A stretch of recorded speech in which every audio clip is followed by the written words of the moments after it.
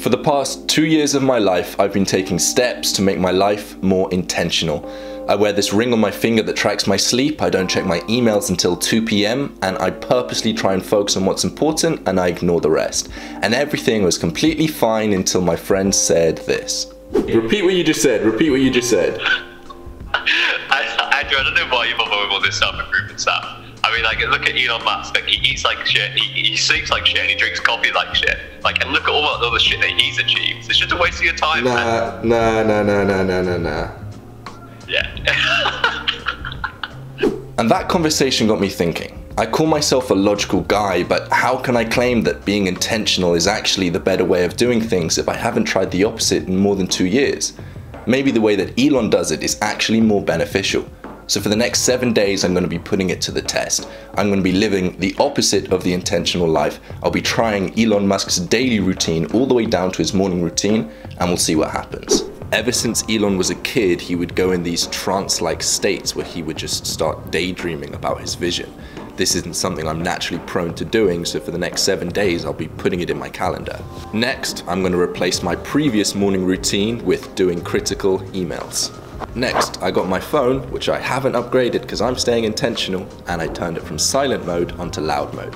Just seems like something Elon would do. Oh, and I started drinking coffee. A lot of coffee.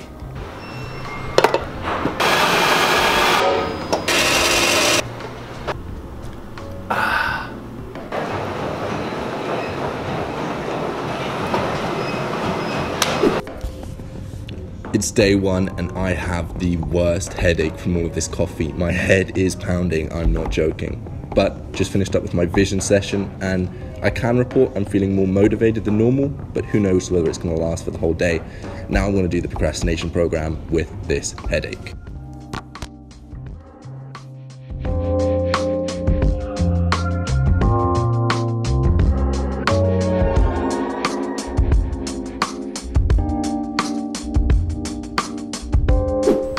So now it's day 5 and the vision sessions have been interesting. At the start they got me slightly motivated and then it just kind of wore off within half an hour. What I've started to do is explain my vision with a friend and get excited with them, and that's given me lasting effect. I've become motivated, it's let me make more strategic decisions throughout the whole day, and it's just put me in a better mood.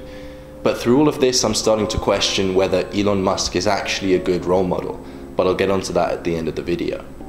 And about the intentional living. At the start, when you look at Elon, you think there's no way he can be intentional. Every single minute of his time he has dedicated towards something. He's got 4 or 5 different businesses.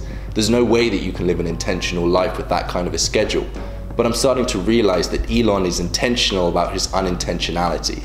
Yes, he's got all of these things going on, but if anything, that makes him more intentional. Because if he didn't and he wasn't intentional, there's no way he'd be able to manage that kind of a schedule. I believe that every single second of his time is used intentionally towards a goal, and although it seems hectic, I believe that it's still intentional. And about the coffee, I believe that everything in life has an opposite. The opposite of left is right and the opposite of light is dark. What I discovered is that the opposite of meditation is coffee. So the experiment's over, and it's clear that Elon will do anything to make his vision a reality. But is that someone that we should look up to? Well, I think there are definitely aspects of Elon that we can look up to. His vision, his determination, his logical reasoning. But could he still achieve his vision if he started looking after himself better?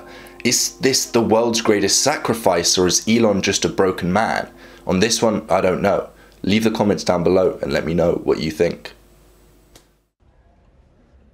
This is not good. People should not work this hard. They should not do this. It's very painful. Painful in what sense? It hurts my brain and my heart.